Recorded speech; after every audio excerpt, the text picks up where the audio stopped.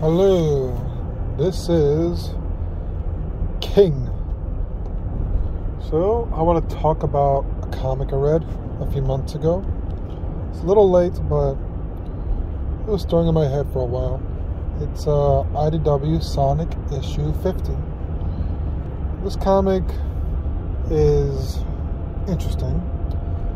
It's by Flynn. The colors, well, the art is by Bryce Thomas. Colors, I believe, is Matt Herms. I have to double check. But I wanted to give my thoughts on this comic. It's not bad.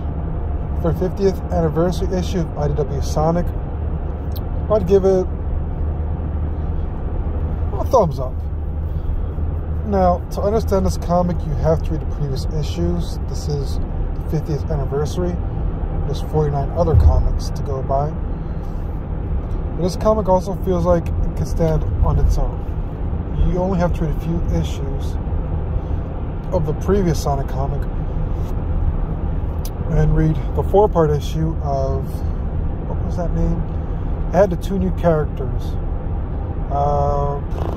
Imposter Syndrome. Yeah. And you get the gist of it. It's a simple story. Sonic and Tails and Belle, who is a puppet, wooden puppet, they go to Eggman's Imperial City because all the robots, for some reason, are being drawn there, including Belle, until Tails stuck a Zeddy Zapper on her back. And while they're there, Sonic is suddenly ambushed by Surge the Tenric. And at the same time, while that's happening, Tails is attacked by Kitsunami, the Finnick. And Belle, meanwhile, is repairing Metal Sonic. Although why she's doing that in a city overrun by robots, I don't know. Anyway, the comic starts off with Sonic and Surge fighting. Surge spouts out a huge tirade about how Sonic is no better than Eggman. And the whole time, Sonic just looks at her, wondering, who is this chick? And tries to talk to her politely, saying, hey, I'm Sonic. You are?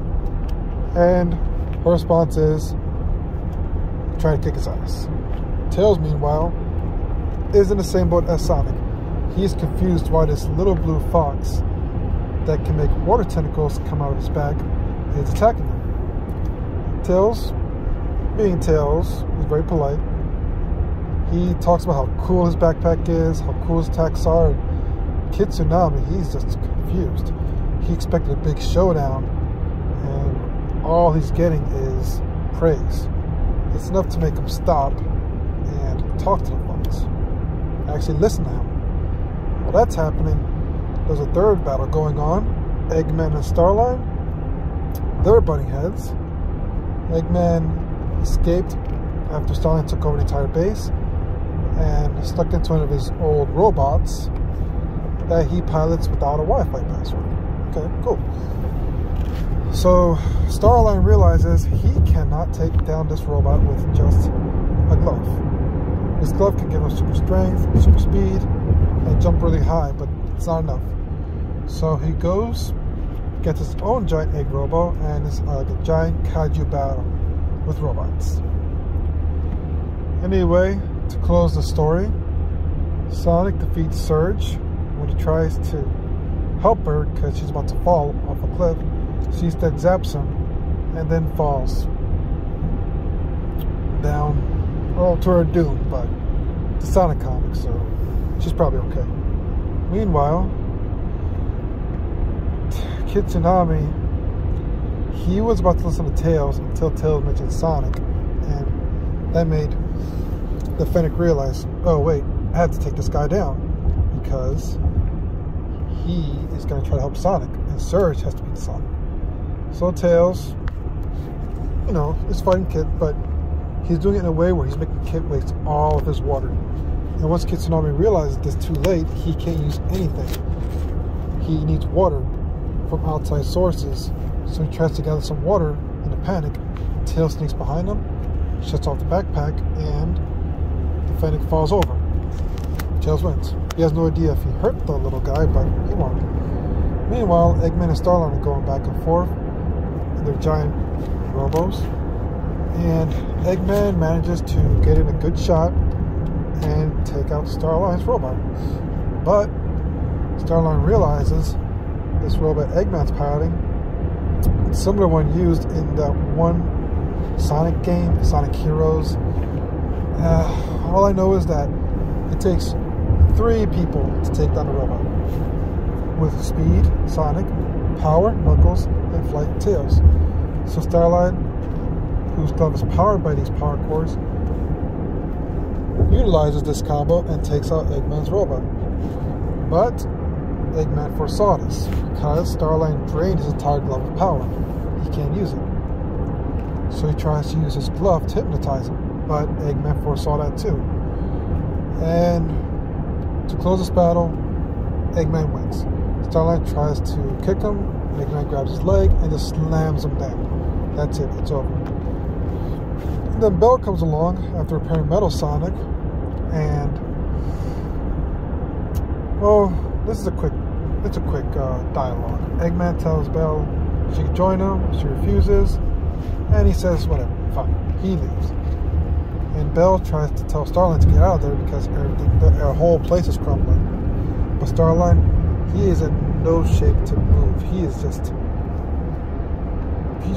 broken because he spent, I don't know, the comic was probably just weeks, but in real time it was months, trying to take down Eggman, and he failed. Every single one of his meticulous plan, Eggman foresaw and defeated him in just minutes.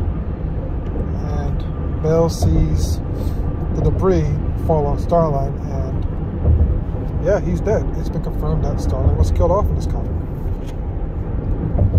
So, to end the long story short, the good guys won, but with the casualty of Starline, which isn't a casualty.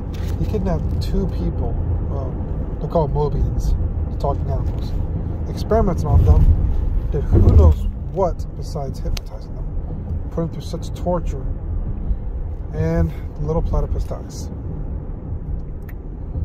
Yeah, I doubt Search is dead. In a comic like this, they just came and she dies in that one issue where she fights Sonic one time. They got plans for her. Who am I kidding? Right now it's 2023 and she's already appeared in 6 more issues. So yeah, spoiler alert, Surge is alive, and so is Kid. Although in that last issue I read, they're alive. Starline made it so it is a bitch to try to kill them. Anyway, that's all I got for this review. Thank you for listening, and have a good day.